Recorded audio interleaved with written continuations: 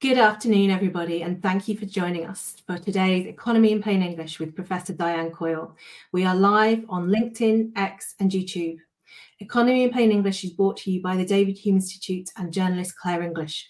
We are on a mission to increase understanding of the economy, what it is, and how it works, and all in plain English. If you have any questions as we go, please ask away and we'll try to incorporate them. We only have 30 minutes, so if there's something you want to ask Diane, please do get in quick. Now, I'm not going to talk any longer. I'm just going to hand over to Claire to get us started. Hello, it's lovely to be back and it's wonderful to have you with us, Diane. Very good indeed. I have your book sitting here. We will talk a little bit about that, obviously, as we go along. There you go, everyone. Here comes the punt, Cogs and Monsters. We'll stick it up there. I'm enjoying it. I'm making my way through it. I cannot pretend that I know everything in that or understand everything in that, but that is the point of the Economy in Plain English. And I hope you will enjoy this conversation with Diane. So maybe we start off with the bleeding obvious here, and I get you to give us a little bit about your background, who you are, where you came from, and maybe even how you label yourself or identify as an economist. What sort of economist, Diane? Oh gosh, well, I've done all kinds of jobs as an economist. So if somebody asks, I just say I'm an economist. The downside of that is that often they want to ask you about mortgage rates or what's going to happen to their investments, and that's the kind of economics I absolutely don't do. So I'm not a macroeconomist, I'm a microeconomist, which means thinking about what do firms do, what do households do, how do markets work. So it's a sort of smaller scale. I think I do applied work, so looking at data, trying to understand the world through looking at data. But I've done lots of different jobs with that hat. So I started out in the Treasury, UK Treasury in London. I worked for a private company called DRI doing economic forecasting. I was a journalist myself for many years, writing about economics, hopefully in ways that people could understand. Then I set up a consultancy, did consulting mainly around technology markets. And most recently, I've been an academic. So I'm now at the University of Cambridge, professing. Professing, indeed. But, you're a rare beast because most economists don't have that kind of breadth of experience, do they? I suppose it's quite a rare combination. So certainly the communication skill that you learn from journalism, the insights into business that you get from consulting or working in the private sector, plus the academic, that is quite an unusual mix. And I'm really pleased. It's been endlessly fascinating, and I feel I just have learned much more through having those different perspectives. I love that you say it's endlessly fascinating, and I'm beginning to find it fascinating because for many years I'd have run the other way if somebody said something about the economy. Well, I guess maybe the big part of your mission is to spread the word and say, this is relevant to everyone. So I'm just wondering if you would say, what is the job of an economist? Oh, Claire, it's the most interesting thing there is because you're asking really important questions. What makes people better off or not? What does it mean to say our society is making progress? How can we arrange things so that people have enough to live on, that it's shared fairly? What are we going to do about climate change? How should the education system be run in ways that recognize that people behave like humans and are going to behave in certain ways? So all of these, the economic lens on all of these important social questions brings a lot of insights. Now, many economists think it's the only lens you should bring to bear, and that's a mistake, but it's an incredibly powerful way to address the big questions in our society. And is it an art or a science? Because I'm guessing value judgments come in, all sorts of things leak in because you're asking people to make a call on something or analyze something. They're going to come at it from their own perspective, aren't they? Well, many economists would say it's a science, and certainly it has some of those features. Would you? I think it's both. So things that are scientific, like being really clear about the logic that you're thinking through, understanding data that's relevant to addressing the question, trying to be as objective as possible in the analysis that you do. That, I think, is scientific method that other scientists do. But one of the critiques in the book that you kindly held up to show to people earlier is that a lot of economists insist that they only do the science and they forget that they're making value judgments. And so we've got this word efficiency, which sounds like you're an engineer. And so the comparison is often made. Economists are like dentists, they can fix the hole in your tooth. They're like plumbers, they can mend your leaking tap. But actually, we don't mean efficiency in that sense. We mean efficiency in a very specific sense about how well are people's preferences being satisfied. And as soon as you start talking about that, you're in the realm of value judgments. So I think we should be much more open and honest, including with ourselves, about where the value judgments come in. And you can still be impartial about it. You can still say, well, this is my value and this is what I think. But here, by the way, is the analysis that I can show you that explains why I think that. And it is all in the book, and I'm going to do it again, but it's, you basically got into here what the economy is and what it should be. So obviously you think it should be something else, something maybe more than it's doing at the moment, but we'll get onto that because the title is intriguing enough in your book, Cogs and Monsters. Can you explain where that came from? Well, the cogs are the way that the classic economic models think about us as individuals. We are, cogs in this big social machine, and we're making our own decisions. And of course, there are interactions, but we each think about what is in it for me. We're making our own choices given that context. The monsters are the way the economy is behaving with all of the new technologies and new kinds of problems that we face. And we don't really know where we're going or how to tackle the problems. And whether that's the tipping points that come with climate change and are we changing fundamental weather patterns, or whether it's the way that that digital markets end up with big companies dominating them. The economic analysis isn't kind of part of the everyday toolkit, and there are some questions that we haven't answered. When are we going to go too far in terms of warming? The number actually matters. And although there are lots of economists now starting to think about the problem, we need to be able to tell the government, I'm sorry, but now is the moment at which you've got to introduce the carbon border tax or whatever it might be. So turning that into the everyday toolkit of economists is what the monsters part is about. It sounds absolutely essential. When you say it like that, you think, well, why haven't we done this earlier? Why indeed? Why haven't economists been looking at all this stuff? It seems incredible. I mean, we're in the 21st century now, but we've been used to having a digital world around us for quite a long time now. It's a bit slow, and there are lots of people doing this kind of work, so I don't want to diss the profession in that sense. But if you remember those seaside arcade games, the penny falls, where you got to roll pennies down the chute, and at some point 150 pennies will fall out and you won. But it's really hard to predict that exact point, except we need to know. And those are the kinds of questions. So it is inherently very hard. And people, really clever people, are working on what are the right kinds of tools to think about those challenges. We're just not quite there yet.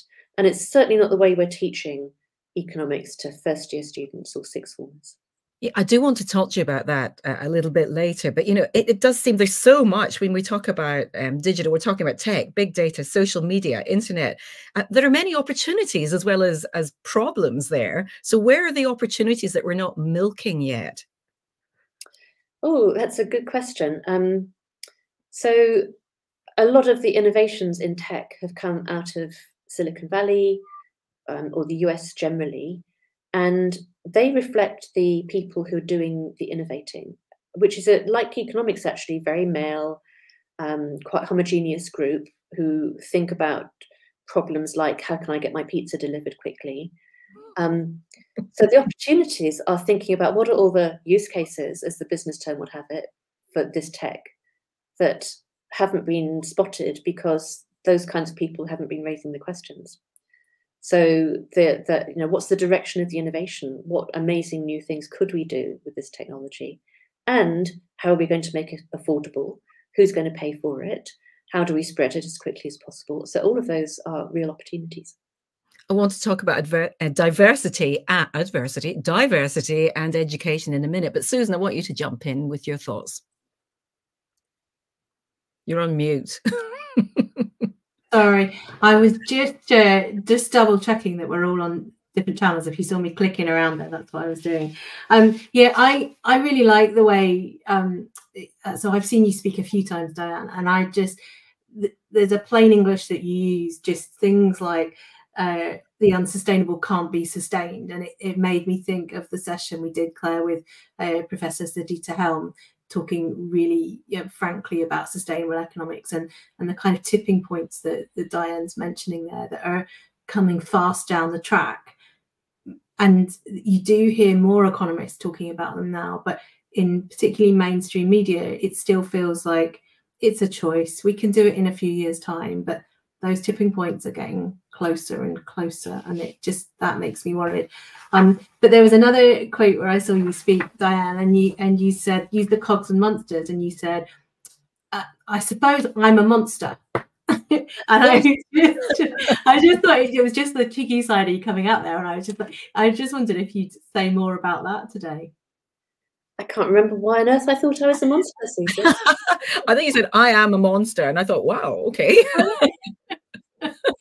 Okay, sorry, too cheeky a question then. I think it was because you were talking then about monsters being the uncharted territory on a map. So there's all maps where it would say here be monsters, because they didn't know what was there. So that's the bit I'm interested in. I'm interested in the uncharted territory. Maybe that's what I meant. So in terms of what economics should be then, do you think that's the uncharted territory now, that the economists really need to push the boundaries on what's coming rather than staying more in the comfort zone? Yeah, so this goes to the point about how you're introduced to economics and how simple it is. So people are taught a very simple approach. Everything's linear and straightforward. You can do the algebra or the charts really easily that way. And it then gets kind of socialized in. And so when you start thinking about an economic problem, you default to what did I learn in my first year at university as my way into thinking about this. But all of the assumptions that make that a good way of thinking about economic problems are probably never true, but are certainly not true in the economy now. So the presence of tipping points, the fact that there are lots of information asymmetries, so we don't know everything that we ought to know to make good decisions, the externalities in something like climate, all of those mean that that approach is not a good starting point. So I'm arguing for just kind of tearing that up and starting from reality, and then figuring out where are the gaps in terms of what tools we need to use to teach people how to address this, and doing it that way around. So I was very involved in setting up Core Economy, the textbook, and I think that's been fantastic for bringing into teaching economics, evidence about what's going on, power relations in the labour market, innovations, global warming, the fact that people have thought differently about economics at different points in time, so it's changed. There's history of thought there as well. So that's all terrific, but I still hunger for something a bit more radical that would say we are in a global, dynamic, connected, unpredictable economy. Let's start with that and see where we get to. I'm going to put my stupid hand up here and say, when you say externalities, what exactly do you mean? Just in case people are thinking, I'm certainly thinking, I think I know what you mean, but I want you to tell me. So it's a choice that an individual or a firm will make that has consequences for other people. And they could be positive or negative, but in the context of the environment, they're usually the negative ones, that you are running your factory and you're emitting CO2 or pollutants. And it's an externality because you yourself don't have to bear the consequences. You don't have to pay for it. So a lot of policies then say, oh, there's that externality, let's put a tax on the factory and that will fix the problem, which is the simple textbook way of thinking about it. You were also talking about the sort of history of economic thought and models and how we're in a different era now. So I think you've said it somewhere that maybe we could be using stuff from the past and applying it to now as well. Is that fair enough, that we shouldn't think everything that was old theory no longer applies? Absolutely. So one of the things that I'm quite interested in now is the phenomenon of increasing returns to scale, which means that the bigger you are in a market like digital, like tech, the lower your costs are and the easier it is for you to dominate more and more of the market. So you've got the big is good in this kind of world. Always true to some extent. Airplanes have got increasing returns to scale, shipbuilding, big heavy industries. But it's true of more and more of the economy in this digital era. It turns out that there was a lot of work done on this in the 1920s and some terrific papers, but they didn't have algebra, they didn't have data, so they didn't bring the tools that we like to use as economists to the question of increasing returns and what does that mean for market structure and policy. But I think, you know, going back to those offers a lot of insight into how to think about, you know, tackling the problems that we've got now. Are you a lone voice kind of calling for this? You know, let's almost retrofit some stuff from the past on now and look at how we can apply it. Or are there lots of people that are working as economists that are thinking, do you know what, perhaps we revisit some of this stuff? It's an interesting question. It feels like being a bit of a lone voice. Having said that, there's huge interest among professional economists in the book and in my talks when I talk about this. So I think many people are very interested and see the point, but it's quite hard to, you know, shift away from what's going to reward them in their career, so they'll carry on doing what they were doing before. Susan, do you want to jump in? Yeah, and one of the things you've mentioned before is the key journals that you have to get in if there's a certain academic career path, and how that limits thought. And we spoke to Dr. Anna Advani, who's done the work on diversity in the economics profession. And I just wondered if, like, do you see that changing now, the top 5 journals still limiting who becomes economics professors, or is it still those journals that are the ones that are kind of the gold star to getting on in economics? Yeah, it's still those 5, and a whole bunch of Nobel laureates got together to write saying this is madness, why are we doing this? But it's very hard to get out of that trap. So I think what's going to happen is that for economics departments, they're going to want people to publish in the top journals, but a lot of interesting economics will then go outside economics departments. This sounds very much like medicine as well. Unless you are aiming for those top publications and you get that peer review and all the kudos that comes with that, and you've got published papers, you're not really considered to be serious. I mean, maybe I'm being horrible here, but I'm just wondering, you know, at what point do people think that's outmoded thinking? You know, that's completely bananas. You're missing out. And also women don't necessarily get the same opportunities to publish, do they? No, I mean, economics has a problem with women and people from ethnic minorities and people from lower socioeconomic groups, just in general. So it's quite a homogeneous profession, and is very similar to computer science and physics, and I think philosophy is similar as well. So there are a few subjects that are like that.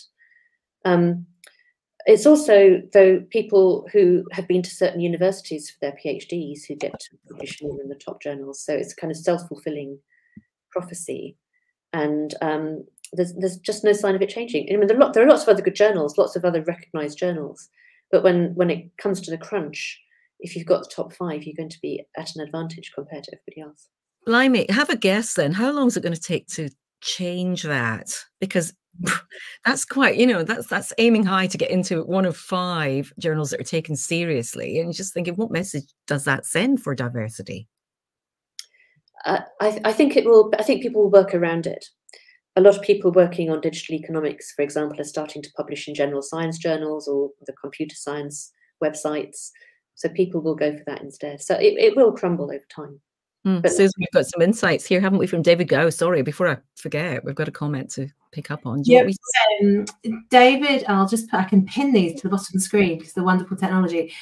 Diane's refreshing goals issues for economists are medium to long term, but politicos are more short termist, electorally driven.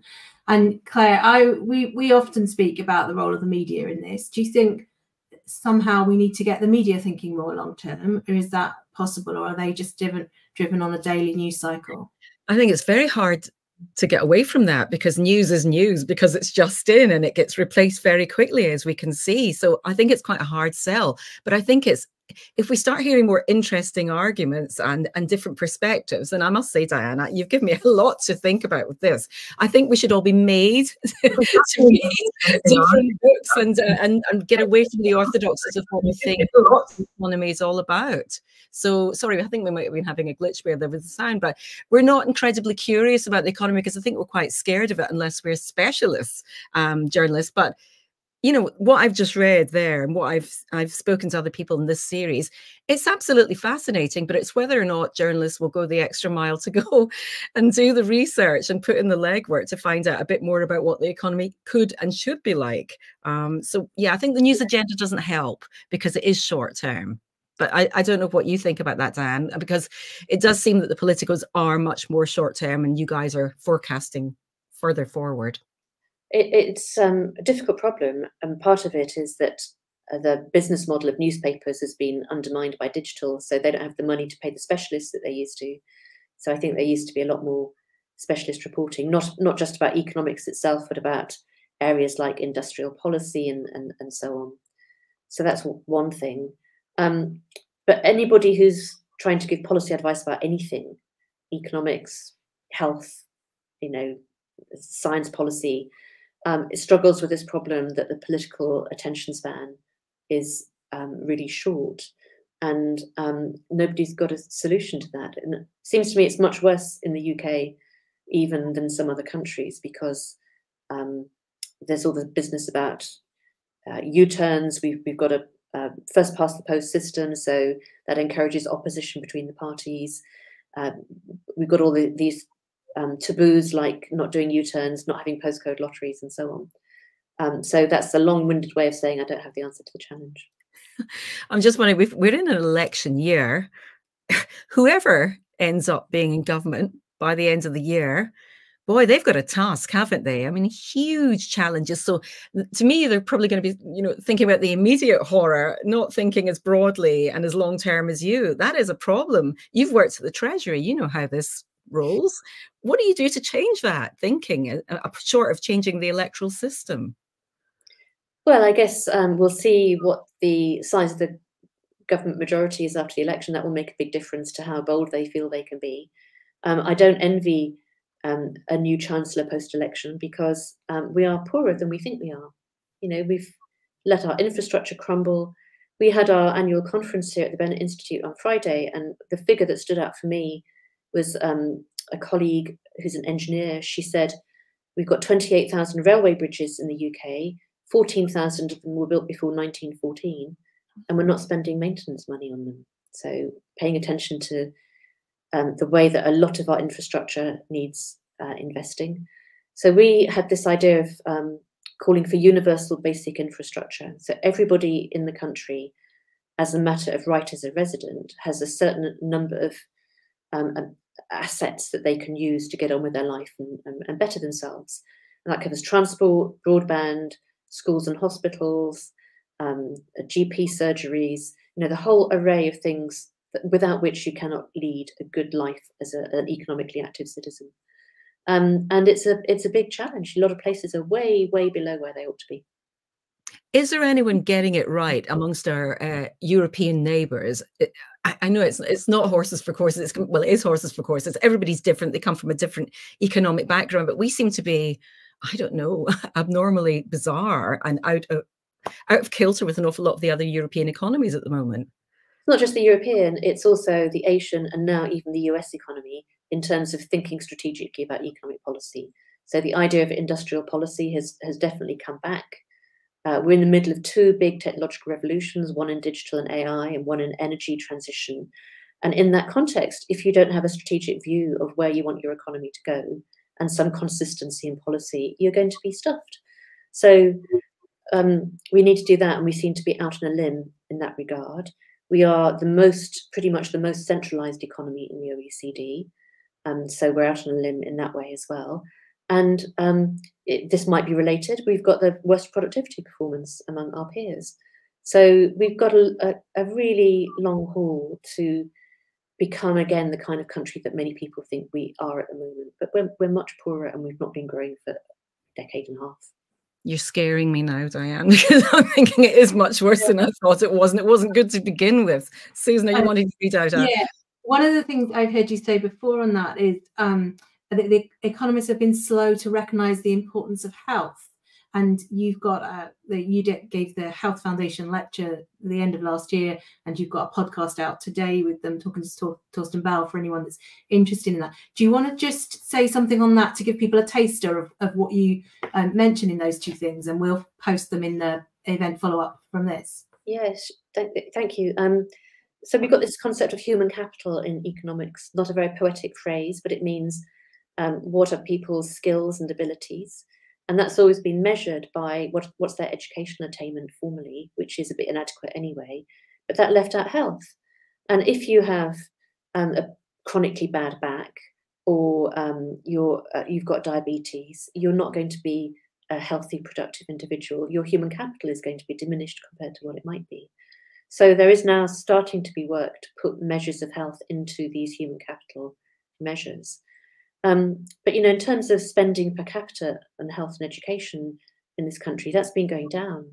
So if you're kind of reducing the amount that you invest in that, and those are investments that need to be continually maintained because you've always got new people coming along. That's not investing for the future. So my bottom line really is thinking about all the things that show that we've got confidence in our future, and how do we make sure that it's a good one. And that's all about the investment that we've not been doing. We've got some comments here. I don't know, Susan, you want to read one? I'll do one. So I think that brings us on nicely to the question about surely waiting to invest in the until the economy is growing again is a recipe for disaster. Is there not a need to spend on infrastructure now? Is the question. Yeah, I completely agree with that. And all the conversation that we've had recently is we can't afford the investment because we've not got any growth. If we don't do the investment, we won't have any growth. And in fact, we'll get into a doom loop where it shrinks over time, the capacity to invest shrinks over time. Because what matters isn't the level of the deficit in pounds or debt in pounds, it's how does that relate to the growth of the economy such that you can afford to pay back what the interest is. So it's it's not just, oh, we've only got £10 billion this year. It's a much more complicated calculus. But unless you change the denominator of that and get some growth, you're never going to afford to invest. Gosh, there's so much to consider, but we're getting into the sort of final minutes of this. And I'm just wondering if you've got a big sort of takeaway, a few facts that you want people to hang on to and remember. And maybe if there's somebody political watching this as well, maybe it's somebody that might be in a position to do something about it one day, who knows? But what are your big takeaways that you want us to remember from what you've said in the book and what you've said today, Diane? Oh, a big takeaway. So I do think a lot about what do we mean by things getting better? What does that mean? How do you measure it? Who is it getting better for? And I think keeping that as your kind of guide to what you decide to do, either as a business or in government. And that takes you to all the issues about not just relying on GDP. You think about, in effect, what's the economy's balance sheet? What infrastructure do we have? What kind of environment do we have? But also broader questions about well-being, which speak to people's mental health. We're a knowledge economy. What goes on in people's minds really matters for their productivity as well as in, for their own well-being. So let's think about it in that holistic way, and recognizing that we're in the middle of these huge structural changes, the energy and the digital changes. They're general purpose technologies, to use a bit of jargon, if you'll forgive me. They're going to affect everything in the economy. And it means that we're in the middle of this period of great upheaval. We've had a bad run, to be fair, haven't we? We've had the pandemic. We've had Brexit. We're now in a cost of living thing. We've got a war on Europe's doorstep. I mean, you could get very down about this, but actually I'm guessing that, I think you say it as well, the pandemic proved to us we can be quite innovative when we have to be. So maybe it takes something brutal to shake us out of our torpor and think differently and act differently. It would be nice not to need the crisis, but yes. I think you're right. It did trigger some changes in the way people thought about what to do. Take the example of the vaccine task force and the kind of policy intervention. It demonstrated that we can do things like that when we need to. So, Susan, do you think we've answered the question, what should the economy be like? Or do we still need to nail that? I think we've opened a discussion that is just so much bigger than we can scratch the surface with in 30 minutes, but hopefully given a taste to people, to an encouragement to read Diane's book. We will post longer, slightly more technical webinars that Diane's done before, and just encourage people to listen and learn more. I do think the Understanding Scotland Economy Tracker for me, and that we do every quarter, links to so much of what you're saying, because there's one number in that I look at first every single time, and it's the number of people losing sleep over their finances. And it just shows how fragile things have got. So, you know, in some ways, Claire, I challenge you to say, actually, we are in a bit of a crisis now, because we've got 43% of people in the last quarter in Scotland that are in the 35 to 44 age group that are losing sleep over their finances. That's massive.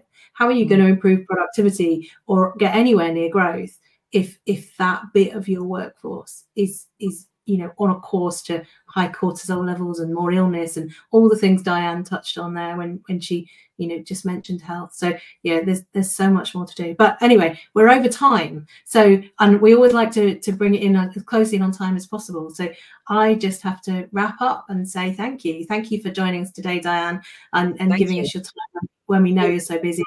Claire, wonderful to work with you as always. And we'll be back after Easter with another Economy in Plain English conversation. But in the meantime, anyone that's joining us for the first time today, you can catch up on our past conversations and share with your friends. They're all available on YouTube and LinkedIn. And tomorrow, those of you that are around in Edinburgh, we have Baroness Catherine Ashton joining us for a discussion about modern diplomacy. And some of the things here, I think, you know, there's a lot of diplomacy involved in what economics is for some people, because some people really have strong opinions, and actually opening up minds to it might be something different is a challenge. So really interesting conversation coming tomorrow. Please do remember the David Hume Institute is a charity, and we can only continue to bring you new research and thought-provoking events due to the generous donations of our supporters, and donation details of how to donate are on our website. So just finally, thank you very much, everyone, for another brilliant discussion today. And until next time, cheerio. Thank you. Thanks, Diane.